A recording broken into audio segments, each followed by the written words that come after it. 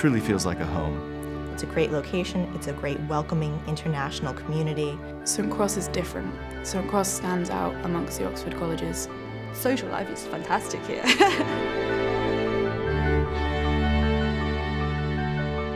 St Cross is a graduate college. It draws people from all around the world. Our student body, as well as our research, is tied up not with looking at other parts of the world and bringing them back to Oxford, but being part of the wider world.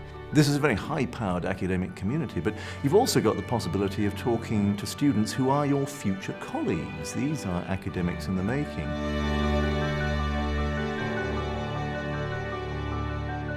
Going to a common room and meeting people who come from the US, from Germany, from China, definitely enriches the study experience here.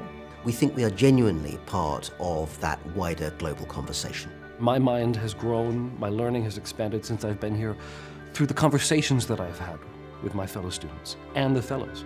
I've found it one of the liveliest, most exuberant, fun, and profoundly international of places.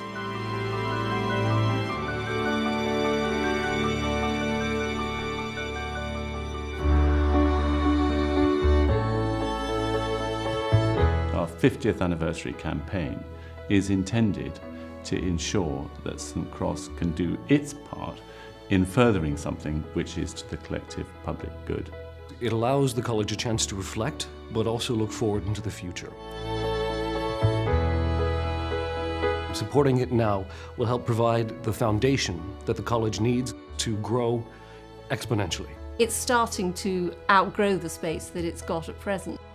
There's a lot of excellent students here that deserve more opportunities in terms of accommodation or funding or scholarship.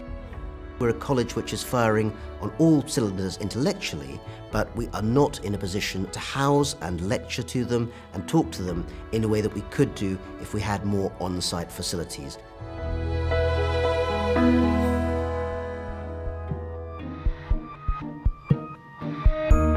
Completing the West Quad, I think, is vital to St Cross's future. What we need is to attract donors at every level.